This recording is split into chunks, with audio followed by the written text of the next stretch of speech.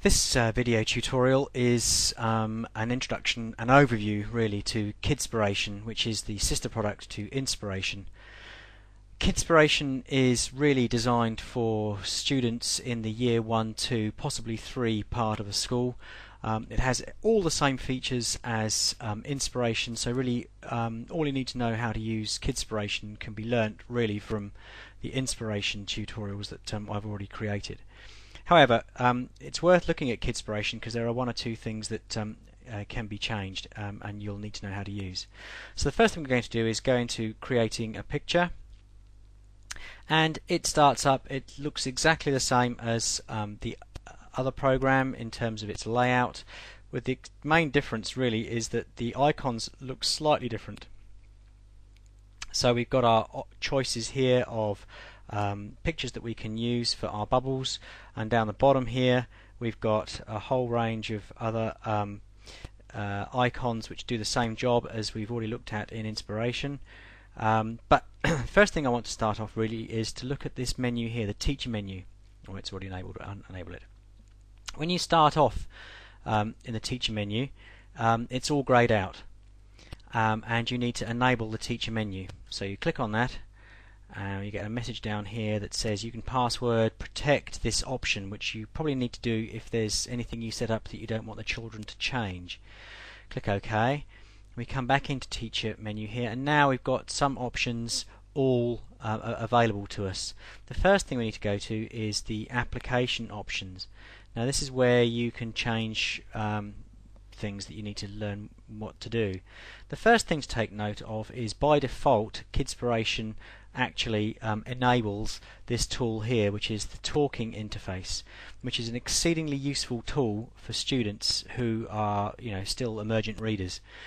So every icon, every action in Kidspiration enables you to talk back, is read for you basically, and it enables the students to navigate their way around with a great deal of independence.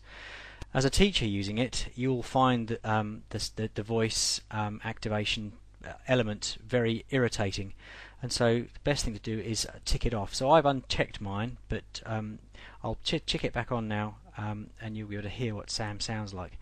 It's also down here that you can set your password. So if you want to password protect your teacher menu, you can set your password and you can enter it down here, and then when you're happy with your password, once you've entered it in, and repeat it, you click OK, and that's then enabled. Obviously you need to remember that, so I'm going to cancel this. I'm not going to do it. I'm going to uncheck that. So that's and you need to have a look through here as well and have a look at all of those options, but cancel that. Again, in here, using the teacher tool, it enables us to add a hyperlink, and hyperlinks are added. We can change the text here to Google. We're going to put a link into Google.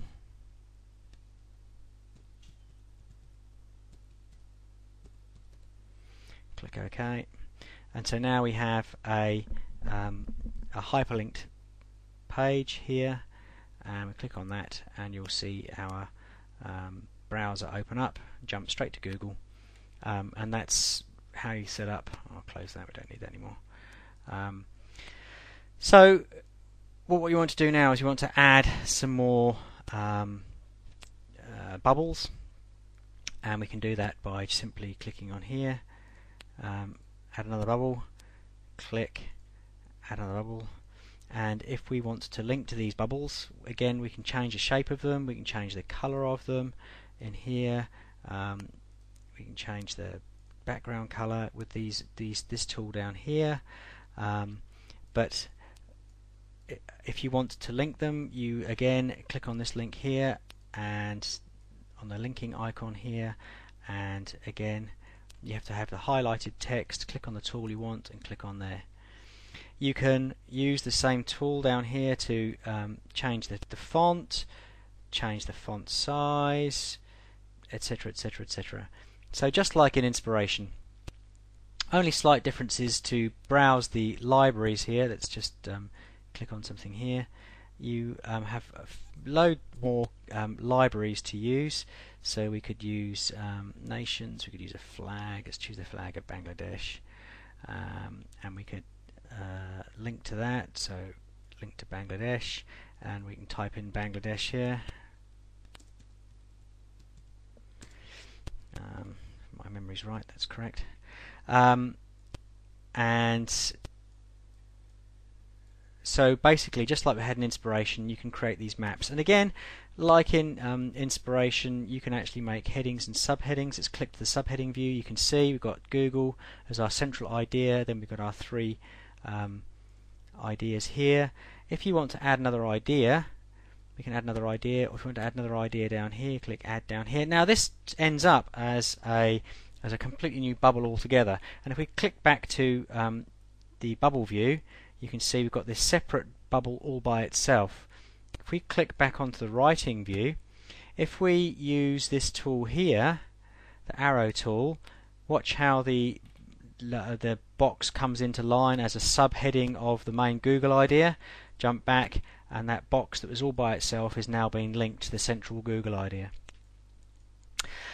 This tool is probably the most useful tool for your students to use. If we had something like this, you can use the ear tool to click on a word that they possibly wouldn't be able to read, and you'll hear Sam's voice. I'll click on this. Well, wait.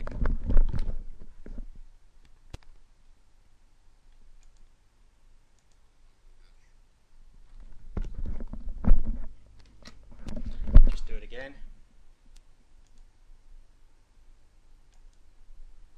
Bangladesh. So that's Sam reading the word Bangladesh. So that's a good example of when you know, you can put words in, any words in, and the ear tool here can read back to the students exactly what it is that's being said in the in the box. So you know, you shouldn't let inability to read be an inhibitor to using this particular tool. And that's really the overview of Kidspiration, really. There are some goodies up here. We can change the background color, kind of minor things really. Sound, you can record a sound, so if we wanted to put something in here, we'll record a sound just like we did before. And so we click on here, and I'm going to record a sound. It's me talking about how to add sound to bubbles. Click stop, click save, and if we go zooming in again, you can see this time we've got a speaker again, which indicates there's a sound attached with that, and so your students can actually record what they wanted to say as rather than type or write. So it's good stuff, and you can save. And let's go here. Export again, just like we did before. You can click on export as a picture, as a JPEG, or as a web page. And just like Inspiration.